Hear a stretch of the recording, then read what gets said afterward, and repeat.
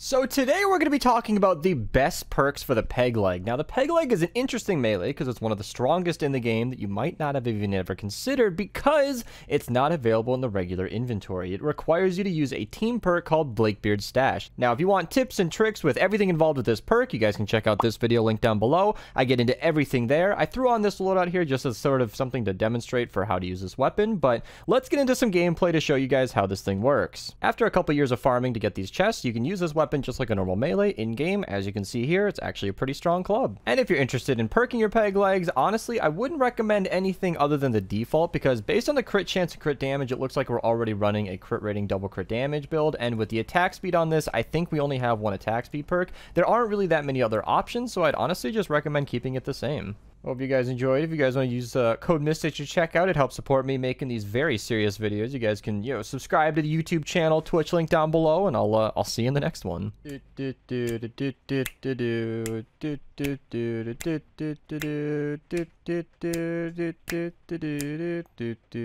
then